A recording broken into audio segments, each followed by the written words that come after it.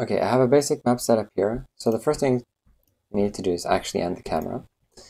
It starts way up here. To get it down, I'm just going to set the height to 0 and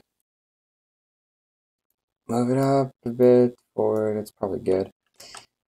Let's just give the camera a name so we can reference it later. Base cam. Next, we need an actual screen to project it to. So go into meshes. I'm going to select quad. It's complaining. Let's just go with materials. So make sure to select quad. Draw out the shape you want. So pick this. Move it up. Rotate it. Probably good. And you're going to make sure that the texture is oriented correctly. So we'll just go faces, click on it. Make sure it's correctly oriented. Hit fit.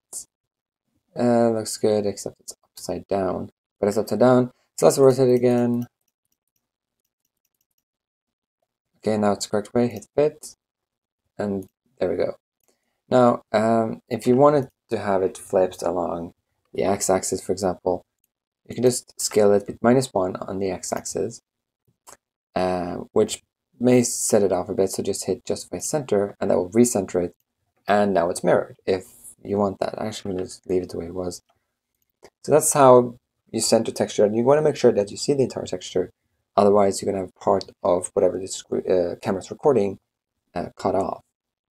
So the texture you want to use is VR Funk Monitor. And we have two options. We have VR Funk Monitor and VR Funk Monitor Clean. The VR Funk Monitor is the one seen in the game with the static noise on it, while VR Funk Monitor Clean is a clean version without any distortion. So I'm just going to throw this on there. Make sure it's nice. I'm just going to fit one more time. Justify. It's probably good. And then you need to tie it up to a VR monitor entity. So to do that, we go back to objects, tie selected entities to meshes, tie selected meshes to entities, just hit Control T. The entity we want is a Funk monitor, and then simply under camera, eye drop, click the camera, and that's all you need. Okay, so here we are in the game. Here's the texture. It works, bit low resolution. If I actually step in the frame, you can see me here.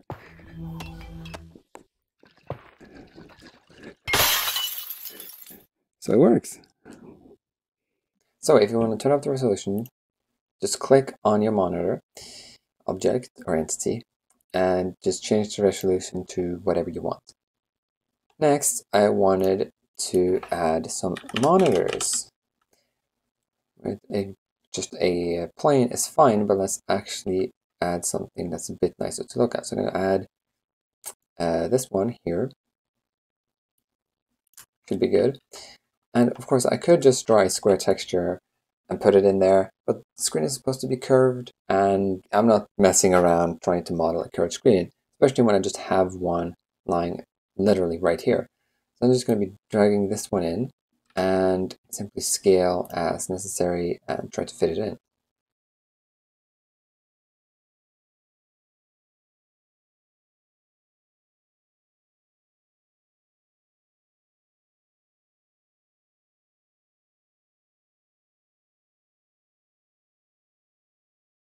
So I think that looks good enough.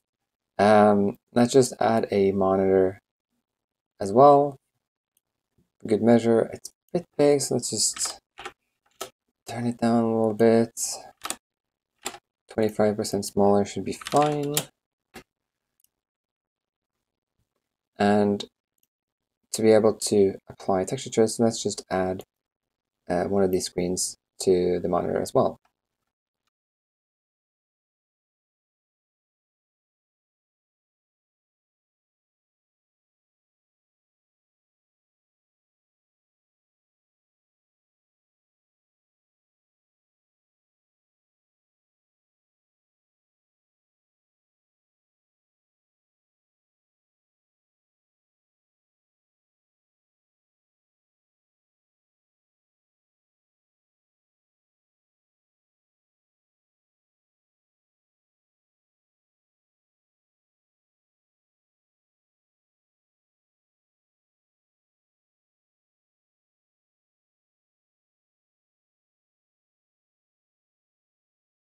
Okay, I think that looks pretty good. So we have our three screens. They're all currently entities, however. But you can fix that actually by just right-clicking, selected entities, and convert models to editable mesh. So with that, these are now meshes, and we can then tie them to a func monitor entity, like we did before. So I'm just going to type again func monitor, and let's just pick this camera to be the same as this one over here. And again, for materials, I'm going to actually pick the distorted version and make sure I draw it onto both meshes. You can actually test it out using one of the other VR Func Monitor textures. So I think that looks pretty good. So let's just drag this back on. For this, I'm going to do the same, tie it on to its own Func Monitor.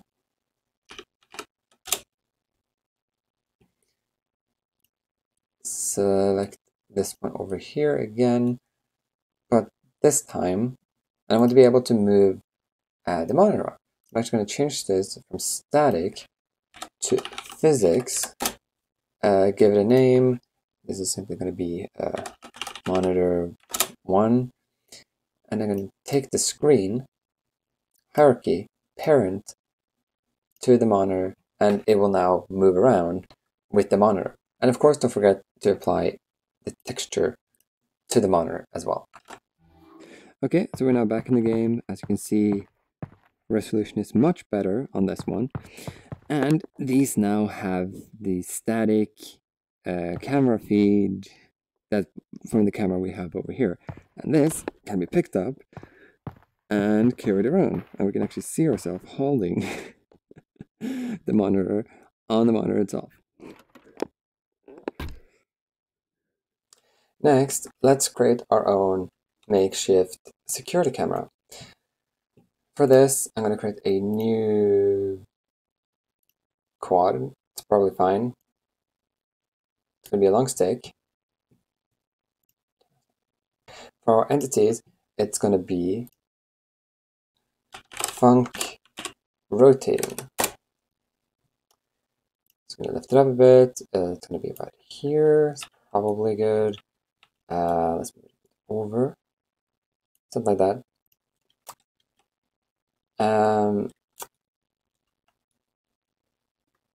Next, go through the settings. Rotation speed, I'm going to pick a slow 15. No friction. And for moving speed, I'm actually going to pick a Alyx fan, which I think makes a pretty good camera moving sound. So yeah, next let's add the camera. So I'm just going to create a new camera. Same as before, move it down, move it back up, oh, wait, over.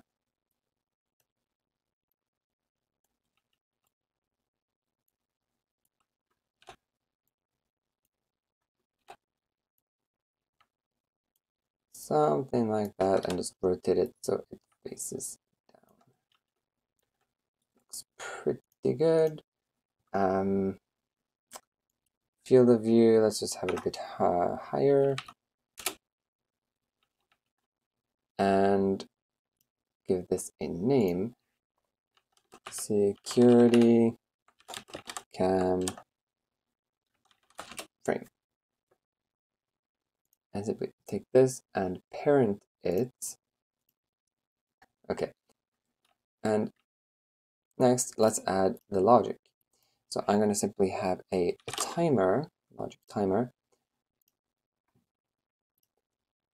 Move it this way, that's probably fine. So this, I want it to move for 4 seconds, and then I want it to pause for 6 seconds, and then move in the opposite direction. So to do that, I'm going to have an output. So after 4 seconds on the timer, I'm going to select the frame, and I want it to stop. Copy paste this. I also want it to, reverse direction. And lastly, I wanted to not just pick itself. I'm going to call this timer cam. So it will then disable itself. Next, I want it to enable itself, but only after 6 seconds has passed. So after it's stopped for 6 seconds, it will then re-enable itself and then count down for another 4 seconds. And also after those 6 seconds, I want it to actually turn on the movement again. And this time it will be going in the opposite direction.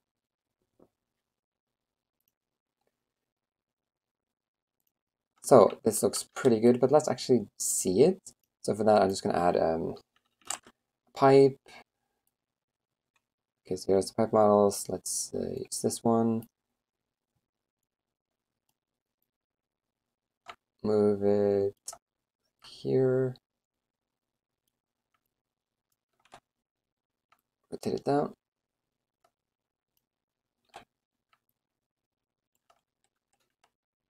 Looks pretty good. And next, let's just add camera. Is this one?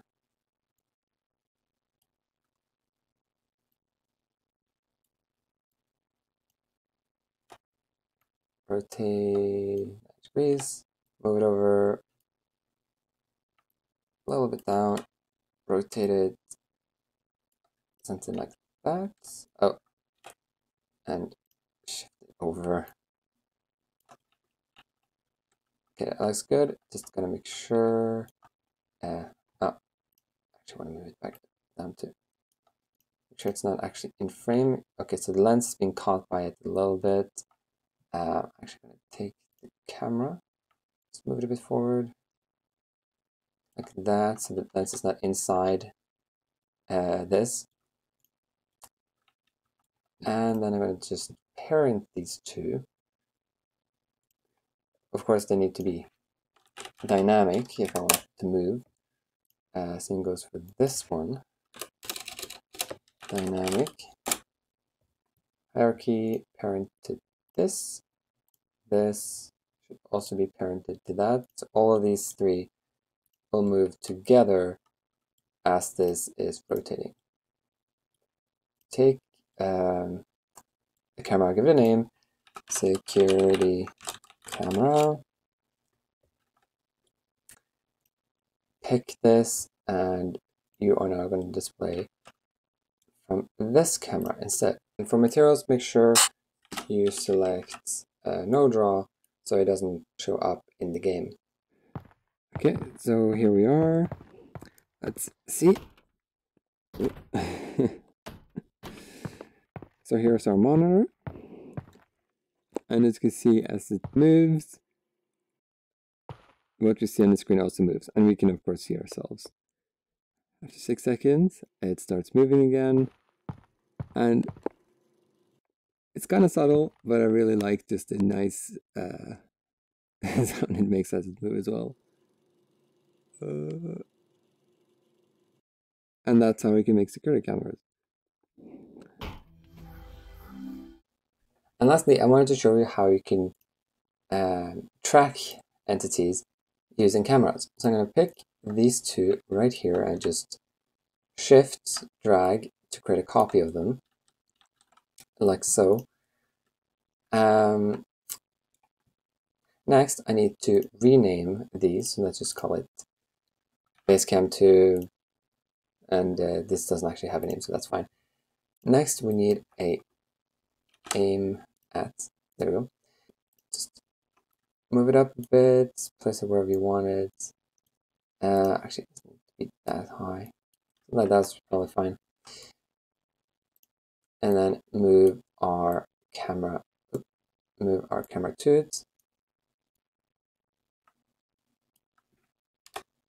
Oh, I made a copy of it, that's fine. Can I get these to be... Okay, that's... A little bit, that's fine.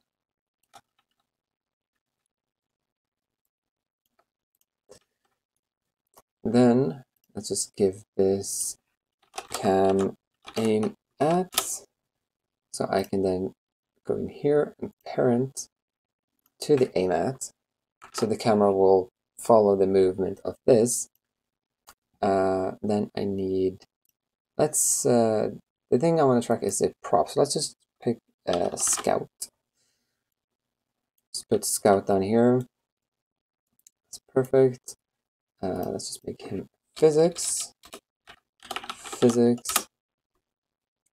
and next I need an info target. So this is the point the AMAT will actually point towards. So I'm going to just put this on his belly, I guess. That looks pretty good. It's a tiny bit inside. Actually, just make it his face. It's a pretty face. So this is going to be the cam aim at target. This is going to be parented to the scout figure, which doesn't have a name. Scout prop. And then we just need to make this aim at the cam aim at target that we just created.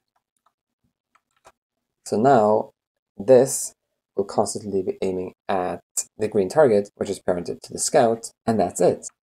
One last thing. Let's make sure that the camera is actually set to our camera. And let's just crank up the resolution as well to 16, why not? And here we go.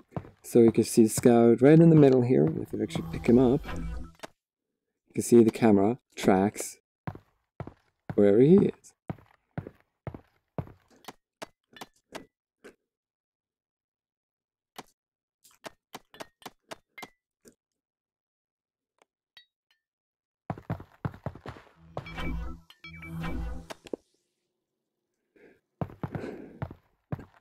Thanks for watching.